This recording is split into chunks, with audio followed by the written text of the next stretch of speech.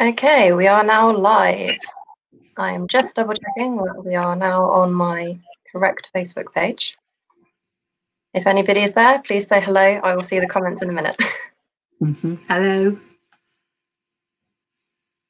Yep, that's all working great. Okay, so I'll be able to see if you comment. So if you have any questions throughout all of this, feel free to message and we'll get back to you. So, hello, anybody that hasn't ever met me before. I am Dheyna and I'm the person behind Smitten Weddings. And I am joined today by the lovely Julia. Lovely Julia this side. Yeah. Julia is a celebrant. She's based in Cheltenham in Gloucestershire, and she specialises in bespoke wedding ceremonies for discerning couples. She works mainly throughout the Cotswolds, but she can be tempted to travel further afield. So if you like what you hear today, just get in touch with her and see whether you can tempt her out towards your way. So we're going to go through some questions that generally get asked to celebrants. So we'll start with, Julia, what do you do? What is a celebrant? That's a good starting point. And it's a starting point because, as you know, and as I know, there are many, many people who don't know what a celebrant does. So there are lots of things I do. I do different ceremonies for different occasions, different life occasions. So I do naming ceremonies, I do funerals, I do vow renewals, which are particularly lovely ceremonies, and I specialise in weddings. So that's my day-to-day job, creating and delivering. Yeah, great. And why would somebody choose a celebrant over a registrar? What are sort of the benefits that you can give a couple for using you? I think it's about choice. I think that's the main thing. I think that's the main reason couple come to me, because they don't want to be tied by restrictions, by rules, by limitations. So they're quite a creative couple who want to have all the things that they've always dreamed of having in their wedding ceremony without any limitations at all. And of course, if you go to a registrar, registrars have got much more flexible in recent years, but nevertheless, they are legal representative of the local authority. And so there are certain things that they have to say in a wedding and certain things they definitely can't include. So I think it's all about choice. I think that's why couples come to celebrants. I think at the moment, I think that there are couples who are discovering celebrants for the very first time, because inevitably, with all the postponed weddings next year that have moved to next year, there are probably more weddings next year than there are going to be registrar slots. And if couples have got a particular date in mind and a particular venue they want to go to, I'm finding that a lot of couples are making inquiries with me because they know they're not going to be able to pin a registrar down. So I'm getting inquiries by default, but what I'm saying is it will end up being the best decision you ever had to make. Yeah, I think a lot of people then also will sort of experience a celebrant wedding, which I think not many people do. And then from that, everybody will understand then sort of the beauty that you can create with a completely customized ceremony. Yeah. So what sort of things could you do to enhance the ceremony? I was thinking about this, prior to today, and there's one couple I'm working with at the moment, and obviously I can't give too much away because their wedding is into next year, but they're going to have an Alice in Wonderland theme. That's what they absolutely want for their wedding.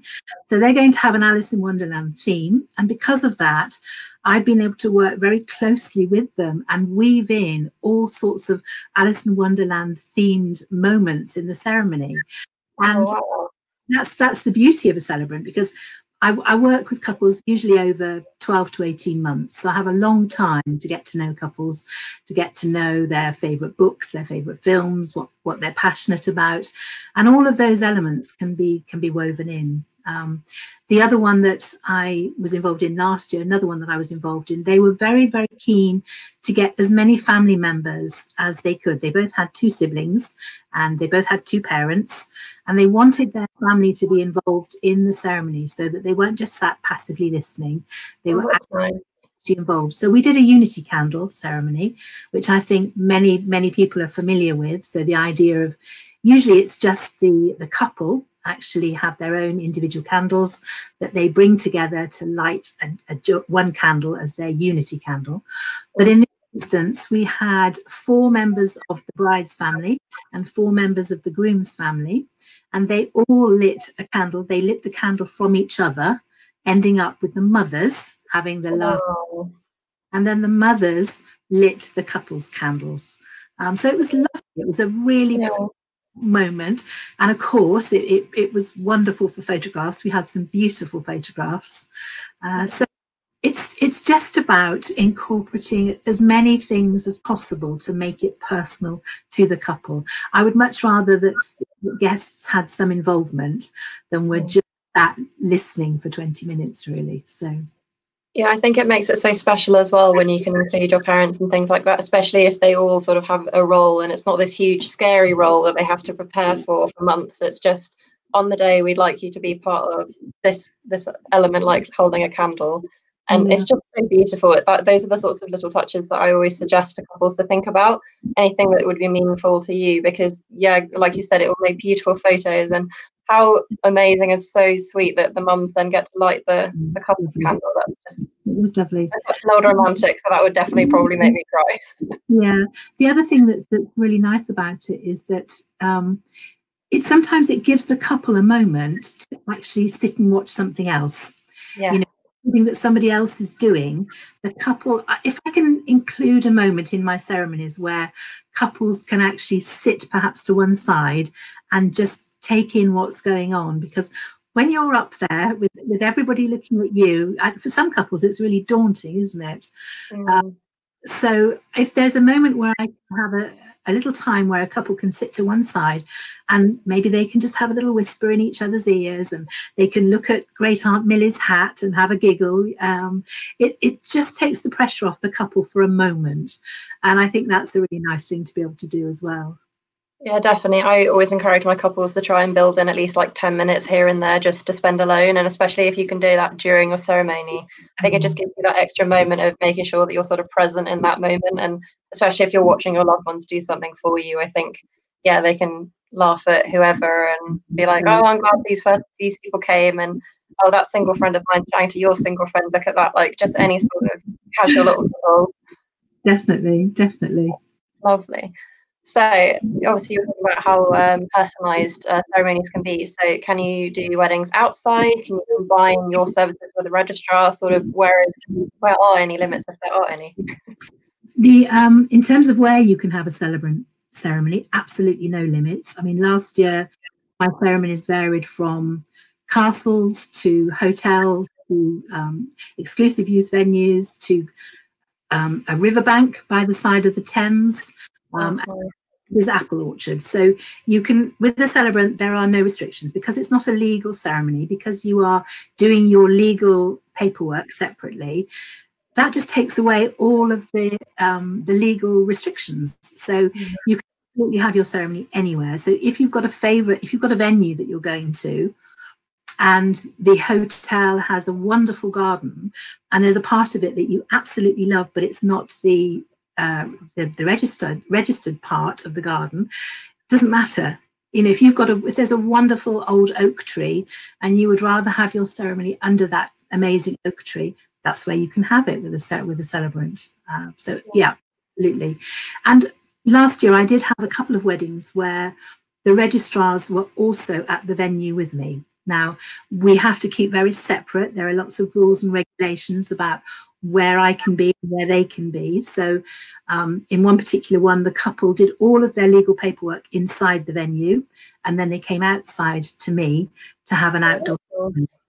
But it is very expensive. So I never encourage couples to go down that route, because you're paying for a registrar to come to the venue and you're paying for your celebrant as well. Whereas if you do your legal paperwork in the register office, you'll pay a very small amount. I mean, I was just looking at Swindon register office yesterday for a couple, and the ceremony there in the register office with 2 witnesses is £57. So you can see that's a massive difference than if you had the registrar come out to the venue. So I always encourage couples to do the legal registration separately. It's just like going to register the birth of a baby, for example. Treat it like that, get all the legal admin out of the way, and then we can create something really special. Yeah, That sounds great. That's a good tip as well. So if couples are hearing all of this and they just love you, what does the booking process entail? How do they book you for their wedding? Well, I'm the sort of person who doesn't like to put pressure on couples. So I think it's really important that they find the celebrant that they really connect with, that they resonate with. Because the whole point of having a celebrant is that you feel a connection with a person, that you feel they're the right person to entrust your ceremony to. So I don't pressurize couples. I always suggest that we start off with a chat, just a chat on the telephone. And on my website, I have a telephone scheduling button. It does actually say book me, which is a bit daunting because I always think couples will think they're booking me in that moment. Well, you're not. You're just booking a telephone call with me. And that's a really good starting point. And obviously, the situation as it is at the moment, it's been very difficult to meet couples face to face. But that is also an option as well. Most of my couples come from outside of the Cotswolds. So it's not possible. You know, sometimes they're from the States, sometimes they're from London, Bath, all over the place. But so sometimes we'll do this sort of a meeting, a Zoom meeting or a Skype meeting. Do all of that first. And then I like to give couples what I think is their reflection time. Just time to think about me, what we've said, whether I feel like the right celebrant for them. And then I ask them to contact me if I am. I ask them to drop me an email to say, yes, we've made our mind up, we want to go ahead, and then I'll send them the booking form, and then we agree some sort of payment process. Now, in the past, I've always done a 50% deposit. With the circumstances as they are at the moment, I think that's really hard for couples, and also because many of them are booking so far in advance. So in the last few bookings that I've done with couples, we've actually done a payment, three-stage payment, because I think that's more appropriate for the time we're in. So yeah, it's great to hear that you're adapting as well, because it's similar for me. I am the same. You sort of connect with a couple and then make sure that we're a right fit, because we spend so long with a couple. It can be over a year. So you want to make sure that you're going to get on and that you have that sort of personal connection, because the wedding's very personal. You don't just hire people to work on it. You hope that you're hiring basically friends to join you on the journey. So I'm very similar, and it's great to hear that you're adapting also to the circumstances. Like I think a lot of us.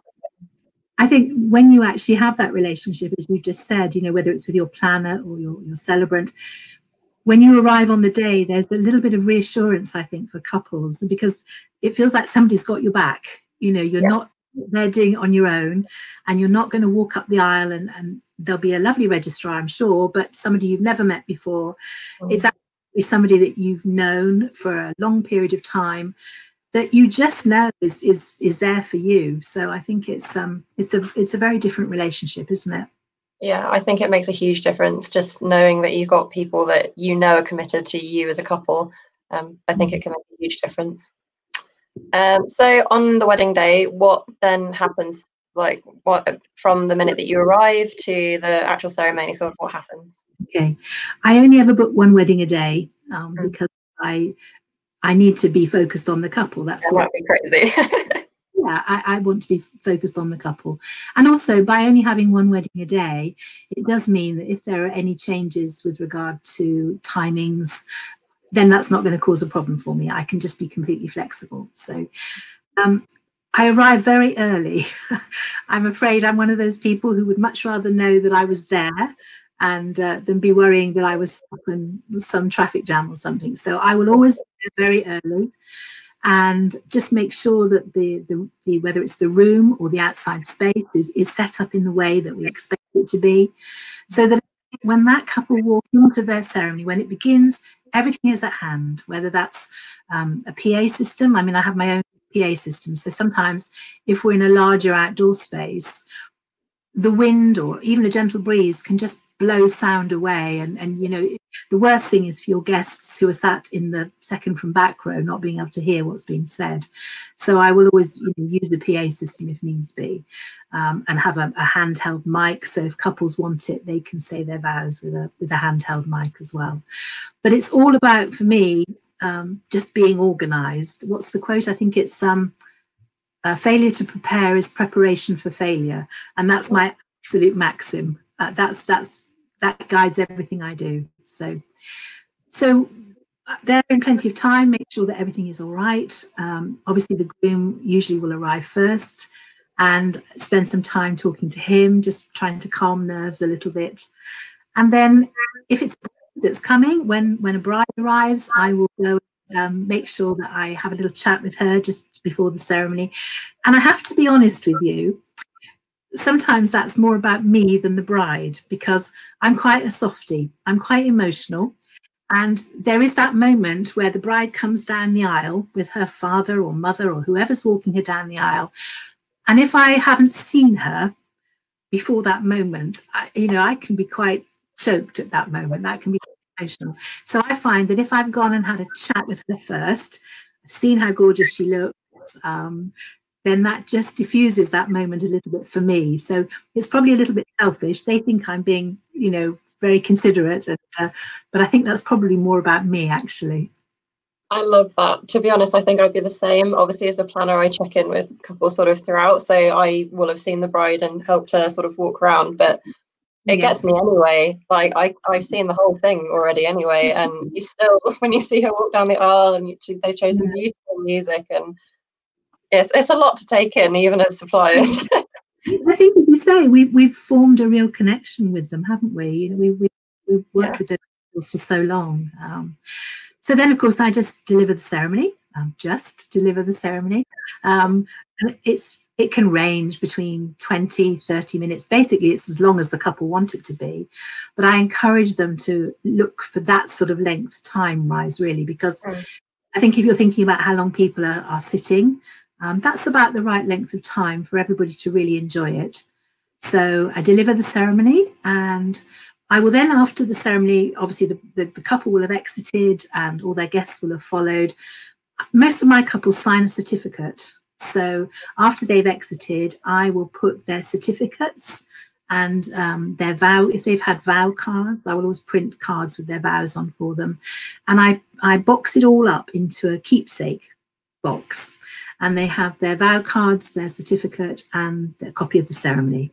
So it's all boxed up, beribboned, and then I go and find them. And of course, by that point, they're elated and they're surrounded by hundreds of people, and the last person they really want to speak to is me. So I usually make sure that there's some sensible person, like a mum or a mother-in-law, that I can give the keepsake copy to.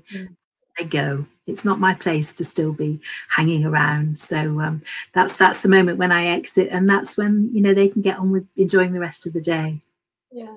Well, that sounds beautiful, though. I didn't know about the keepsake box, and that's just lovely to look back on, like your anniversary. So it's nice to have physical things from your wedding day, I think. Definitely. Yeah, definitely. Yeah. I also love how organised you sound. Honestly, it sounds like a dream. I'm off my own heart. So how much do Celebrant services usually cost? What are your sorts of price ranges? And there's actually quite a large range. And so the lowest prices I've seen have been around about £450. And I know celebrants who charge £4,000. So they're a massive range. I charge £599, which is a price that I feel comfortable. I feel that it reflects the work I do. It's always difficult, isn't it, trying to pitch your price? But I feel that there's such a lot of work that goes on behind the scenes. I think some people might just think that a celebrant turns up on the day and delivers a ceremony for 20 minutes. But actually, as you well know, I mean, there are hours of preparation and meetings and writing and drafting and dealing with lots of emails and making sure that couples feel comfortable and relaxed and not stressed. And so the amount of work that goes on behind the scenes, it's like the swan analogy, isn't it? On the day you have that 20 minutes of perfect calm ceremony, but underneath there's been that paddling for the last 12, 18 months going on. So so that's what I charge. Yeah, I think that's a perfect analogy. I think it's very easy to just look at a price sort of at face value, but yeah, it's similar with people when they ask how much I charge, because it's so bespoke. And it's the hours behind it, it's the supporting couples throughout, and also you just talked about how much preparation you do on the actual wedding day itself and everything that you have to do So hopefully people can see the amount of value that you get from that. And also it is basically paying for a year of an experience with somebody. It is. It's a journey. I had a booking yesterday, and the last line that I wrote in the email when I was speaking to the couple was, "Now the journey starts," and that's exactly how I view it. It's a journey that we embark on. Yeah, so I always talk about the wedding planning journey as well, because you always start somewhere, and then it's a whole load of ups and downs normally before you get to the end. Especially now. But all of my, in terms of pricing, all of my prices are on my website because I believe in being very transparent. I don't think couples should have to search around to try and reveal what some secret price is, you know. So all of my pricing is on my website, and also the breakdown of what that pricing includes as well. Yeah, I always think that's useful to sort of see the list of the sorts of things that you get, and I always go through that with my couples as well. So I think that's useful. It's good to know all the information is out there. Yeah. So people have decided that they want a celebrant, and they're thinking about contacting a few. What are the sort of the key things that couples should ask their celebrant and think about when they're sort of choosing who's going to be right for them? Well, I think the first thing is just to definitely make sure you do talk to them. Don't just go on a website, go on the Instagram photographs, talk to the person, because I think that you need to, as I said before, you need to make sure that person feels right for you and maybe even sounds right. You know, this is the person who's stood at the front of your wedding ceremony, reading and delivering your wedding ceremony to everybody.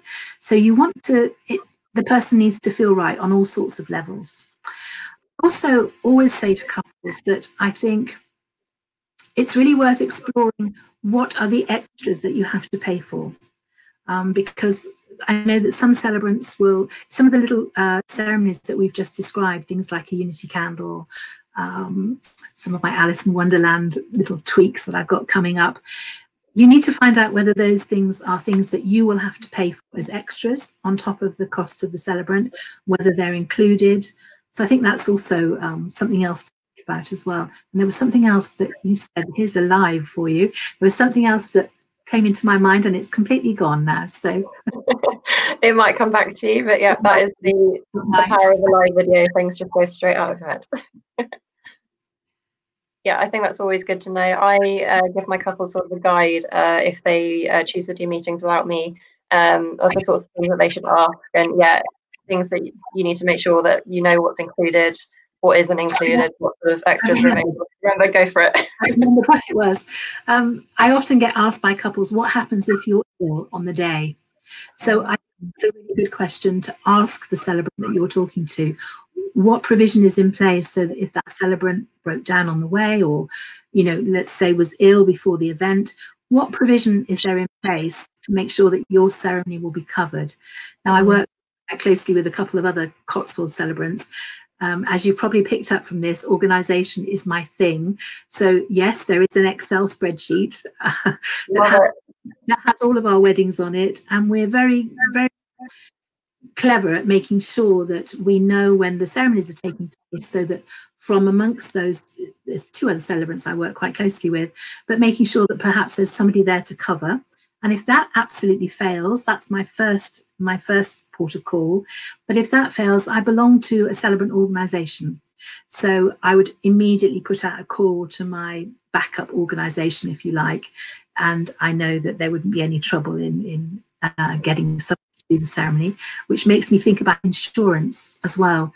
Make sure the celebrant has got insurance. So yeah, things that you might not necessarily have thought about in that mad flurry of all the lovely things that, you know, the actual practical, what happens on the day if you're not there, have you got wedding insurance? They're important things, aren't they?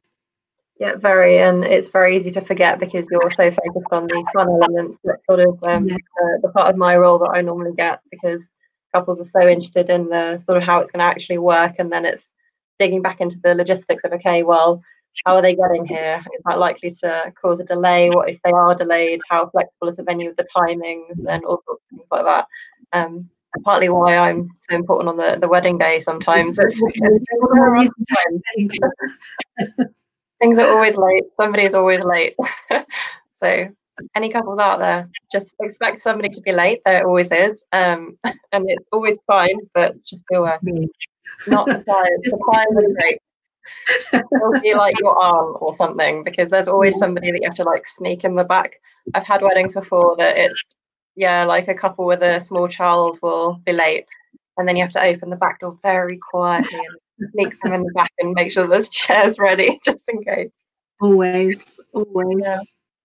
Well, all of that sounds wonderful, and it's been lovely to talk to you. I don't think we've had any questions on the comments, but anybody watching this either now or on replay, feel free to comment, and either me or Julia will go back to you.